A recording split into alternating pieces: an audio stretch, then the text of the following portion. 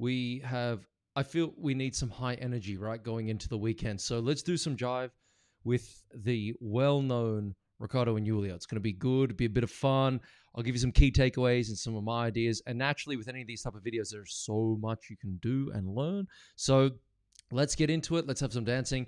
And for those who want to know a little bit more about what we do and why we do what we do with Ballroom Mastery, check out the offer for 50% off all of the lessons and the technique training that I offer each of you every single week. So check it out and let's get into it. So make sure you enjoy this one. Sit back, relax. Let's go.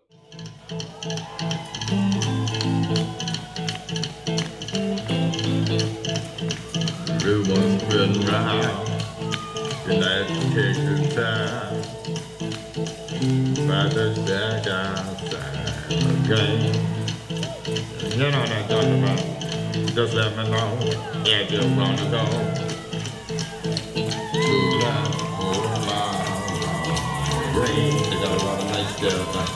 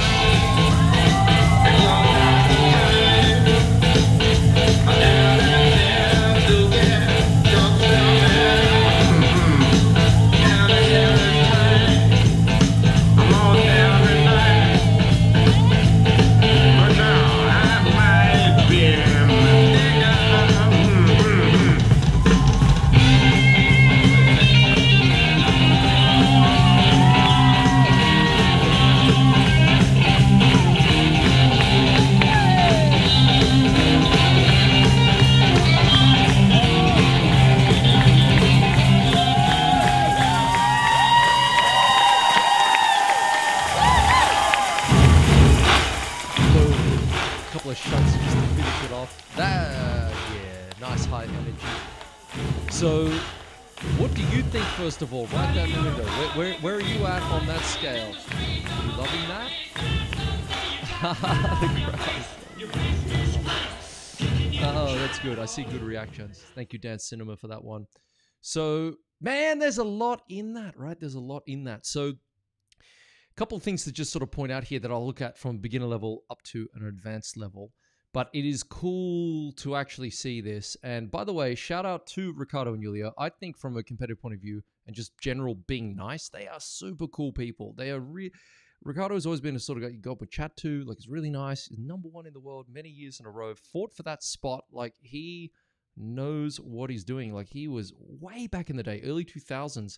I still remember this final with him and Franco and Maurizio and Peter Stockenbro in like the early 2000s, top amateur.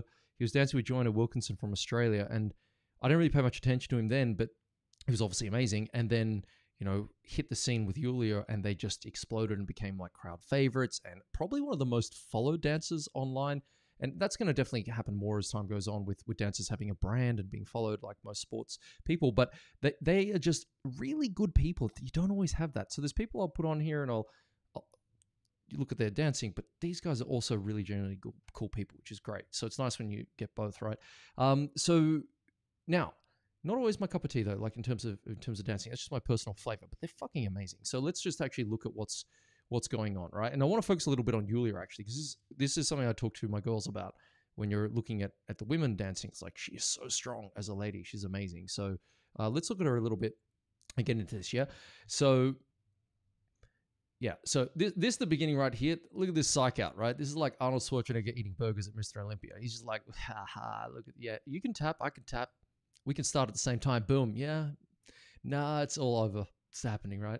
Everyone else, by the way, everyone else, it's the hardest thing about competing against a guy like this.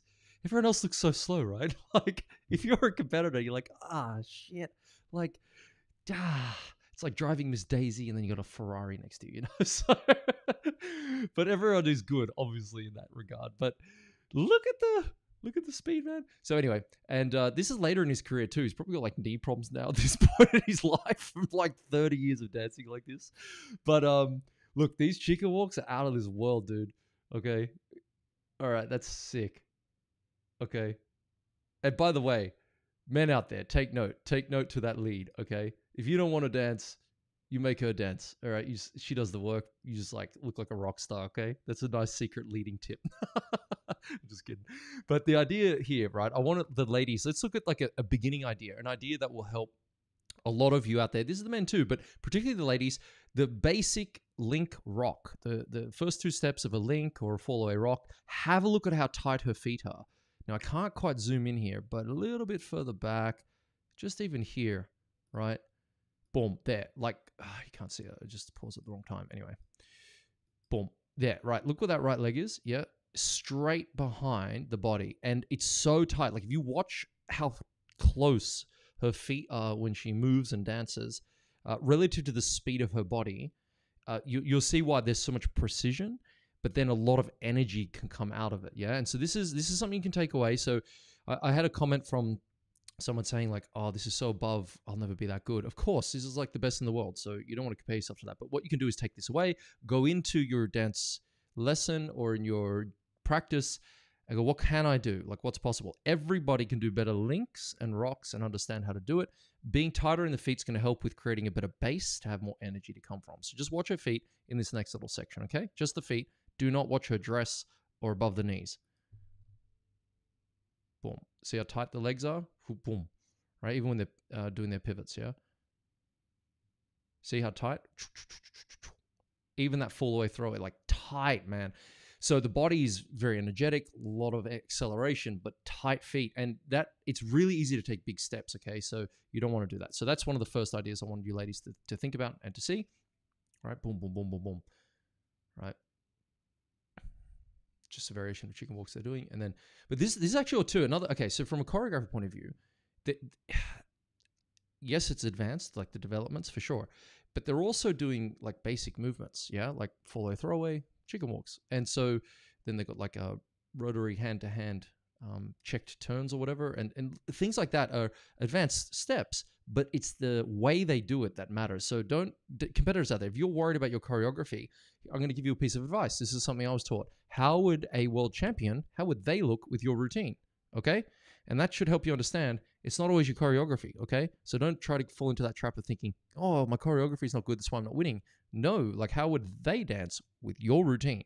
And you know the answer to that. You're like, they would smoke me. Damn it. So I had that in my head when I was always training, and it helped me a lot with understanding that I'm the problem, not necessarily the routine. And we'll talk about choreography a bit later, but that's something to keep in mind when you're looking at steps like this. All right, cool. A little bit of audience play, always a good thing. Man, so much confidence to do all that. That's good. Boom. So like one thing you say is like how precise, right? How precise. So much precision and balance and being on point. And just also this is a bit more high level, but one thing here that if I forget it, have a look at where this couple on the left is, yeah?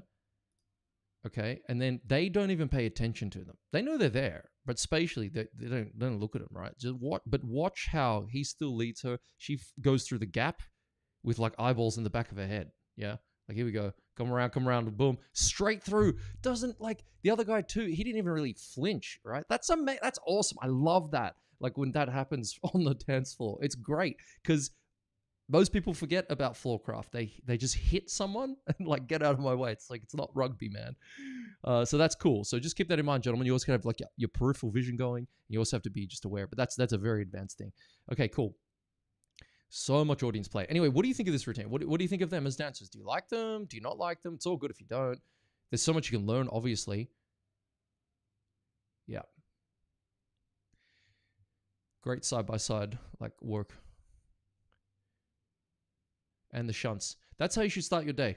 Shunts. Okay? You should wake up in the morning and shunt. Just like that. Just bang, bang, in, out. Loosey-goosey, baby. Okay? So, they are definitely like massive crowd favorites, hey? There was a couple of little things I wanted to mention. So we got chicken walks, energy. So sort of like level one is like the Lincoln Rock. So have a look at how tight the feet are.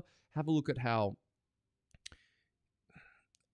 it's high power, lot of agility, but the steps are not always big to move, right? And that happens heaps. When people want to go faster, the natural thing is to take a bigger step. You don't need to do that. Sort of level 2 is the pump. So let's go back for a quick second so you can reference this video again, by the way. So always come back to this because I know I do say a lot of things, but I do feel they matter. So after you look at your link rock, the next thing is the energy, okay? So there's something called the pump, right? So you're pumping, there's an energy to jive. What do you think the energy is? Write it in the window. What type of rhythm are you trying to create? What type of feeling should I have as a spectator watching? It's high energy, yeah? You don't want to be coming into this dance flat or with low energy or with, oh my God, here comes that dance and I'm going to die. So this dance has to be the dance, if you're competing, that you finish the strongest in. And I remember seeing them in Blackpool at a final. It was almost 1 a.m, and they were fighting hard against a couple called Michael Malatowski and Joanna Lunas, and they were reigning number one. Well, they were number one, but they didn't win everything all the time in the sense of 1 out of the 5 dancers. So they would sometimes generally win the jive. And one of the things I noticed about that was they wanted it the most. They were like energy plus. Like the whole time they were dancing was just, they were in it, man. And I think that is awesome because you got to have that approach. Like you don't want to be feeble in the last 30 seconds of this dance. You want to keep going longer than anyone else. Anyways, it's a little side note while I remember. But so the pump is this idea of if you watch the energy, even in the couples in the background, they all have this sort of bounce, yeah, coming out of the floor, but not too high, right? Like it's refined. It's like a good wine, right? Like it's like a good wine. It's pleasing, yeah, if you like wine, or a good tea, okay? So the legs are tight, okay? And there's a bounce rhythm coming up through the knees, boom, boom, boom. But you'll notice there's not a lot of...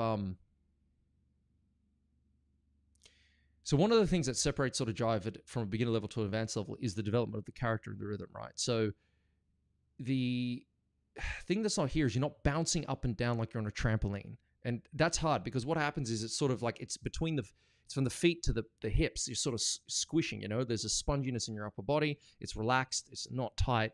And so there's a spongy bounce rhythm happening, but you're not bouncing off the floor, right? So the pump is a better way to think of it than bouncing, yeah? Because people confuse that a lot and then they look retarded because they're bouncing up and down on a pogo stick.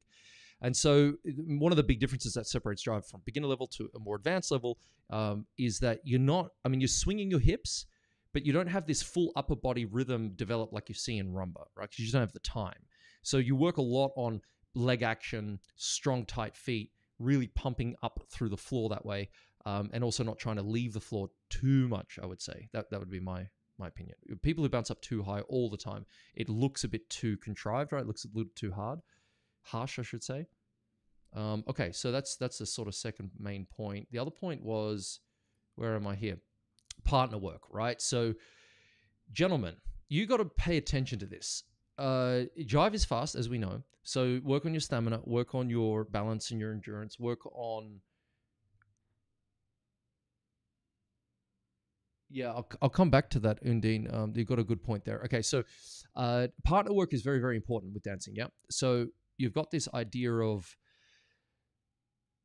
All right, so let's just look at partner work very quickly relative to this dance. Okay, so there's 2 hands holding. They're not touching skin. There's you've got not really push and pull or drag and resist. You've got this idea of tone increasing and decreasing. So like you arrest the lady's arm a lot, but there's also like a physical lead and a shape lead and those sorts of things. So there's 4 types of leads in dancing, right? Your weight lead, shape lead, physical lead, and visual lead. And this is all highly developed. So at a more advanced level, when you look at partner work, particularly in the chicken walks, let's just look at that one aspect because it's easy to teach without me doing it or holding your hand. Have a look at how loose his hand is, but it's not loose, right? There's actually a fairly decent grip, and she's resisting, and he's also resisting as well. So there's a tension in there, which is really, really good. That supports her to be able to go into her movements. And she's obviously on her own legs, not being supported up. And then you can see that little, like, what's up? We're doing it, is necessary, right? You need that to react from your own body and to help lead the lady into her steps, yeah? So just keep that in mind. When you're dancing, gentlemen, so let's say you got your feet dialed in, you know your routine, you're on time, and you're not panicking like you have just taken crack and you're going on the dance floor like a mad idiot and you're panicked. If you're not feeling that, you're in a good space to develop your partnership work because one thing all professionals we have in common is that when you're dancing the jive, you're not being owned by the speed of the music. So that's the point you need to get to for partner work to really land, and for connection and then audience performance to really start to take its own like form. So in the beginning levels, you just got to survive and get to the speed of the music, and then eventually your body catches up. So once you get to a certain point, though, you've got a lot of connection you can develop, and it feels easier to dance because you're using each other's body weight to move. So in the fall away throwaway, like the man leads the lady across, she runs, like he follows her, but you can feel that, and like it's much easier because you work together, right? So that's one of the ideas in partner work. Level like 10, okay, is just the overall dynamism of the couple, like smashing it with the audience, right? Just like playing, being able to relax. That's like total unconscious competency, like Zen Yoda work level, right? You've got it dialed in, and your musicality is on point. Like you're one with the music, you're just on it like a boss, right? And that's the point everyone wants to get to. But if you're a social dancer, that's not going to happen. So don't worry about that. You dance from your heart, you enjoy it for a different reason. So yeah, I agree with you on the technical aspects, her artistry. Yeah, Yulia is amazing. These two smashed it together. Like they really great couple. And here's a little side note before I finish up. I'd like to everyone take this away. They came out to our studio for a workshop, and again, we learned some cool back-end stories about them. I believe, from what I remember, before they did any competition, they spent one whole year, both top professionals. This is not like beginning people. These are, she danced with Maxim, who I'll bring on later on because I love his choreography. He's a stunning, I think he's a great choreographer and performer, really. But she was always this just phenomenal unicorn. We're going to call her a unicorn. It's Yulia the unicorn, right? Because she's just a whole different style. She got her legs dialed in. She's stunning, beautiful, got the aspects, competitive, like perfect for dance sport, you know, all those sorts of things happening across all the dances. So when they met, they didn't compete for a year, and they studied all the technique and went through all their basics from the beginning to build a strong foundation as a couple. What can we learn about that, right? Like that's amazing. We need an applause. An applause for them, because they didn't need to do that, right? They had he broke up with her partner, and she broke up with his, and then they spent a year doing their basics and their fundamentals at a top level where it's hyper competitive. And you know, what was the point of doing that? Well, think about it, right? No one's above their basics. No one's above their technique. Every workshop they do or teach, it's going to be some aspect of that, right? And that's the thing that I love to teach. It's why I do these videos. It's why I give this content on YouTube. It's why I've got courses and things like that, because I was raised that way too. And it seems to resonate with all of the people who are the best in the art form, right? So take a note from that. Get into your technique. Actually do your medals. It helps a tremendous amount. And then from there, they just exploded into the competition scene, and you know, were a voice to contend with, and then got their shot. Finally became first place at Blackpool, and you know, and the rest is history. And I think one of the most respected and loved couples. So shout out to y'all for all that work, and it's a wonderful thing to see. So was there anything else that I wanted to touch on? What some of the bounces contained inside the body? That's right, yeah. So you don't want to be bouncing. There's a pulse in samba, right? That's coming up. So there's a different rhythm, yeah. But you want to be coming, and I always love samba. I'll tell you why. I love doing samba online, because you always get that one Brazilian who's like, "This is not samba. This is not samba." Or jive, right? That feeling comes from sort of the shoulders down, you know, and then up. Right? It's a sponge. That's the best way I can explain it, and you have to be loose to do that. Anyway, I hope you all got something from this. Happy Easter to everyone. Let's finish off the night. A little bit of jive.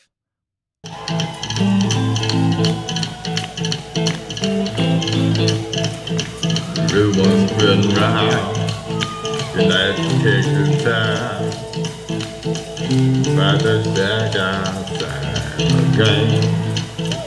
You know what I'm talking about. Just let me know if you want to go. Too long, great. They got a lot of nice stuff.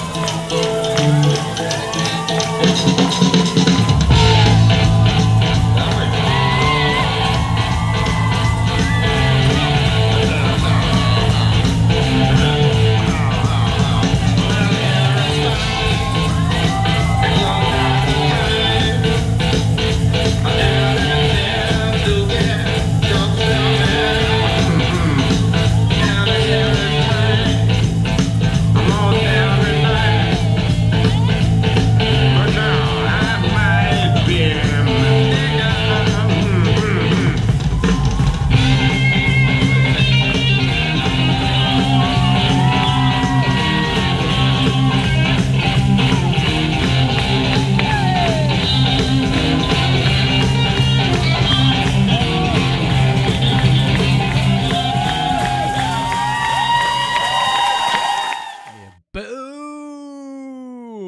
way, man. If you were near that dress, if you're in the audience, you would lose a freaking eye. That thing was spinning so fast, right? Okay, you all out there are awesome. Thank you very much. Make sure you check this out. Go to this link. Boom. Hit up that code, BM YouTube 2023. Get yourself 50% off. Let's rock. Anyway, thank you all. Have a wonderful weekend, and I'll see you. New timetable for all these lives. You want to check it out on the YouTube channel, also the Facebook group or Facebook page. You get lots of cool things. But it is stunning being with you. Thank you for all your support. Love you all. And P.S. coming to LA soon. So if you're out in that way and you'd like some lessons, hit me up. Otherwise, if you're at any of those comps, come and say hello to me. I'd love to meet you.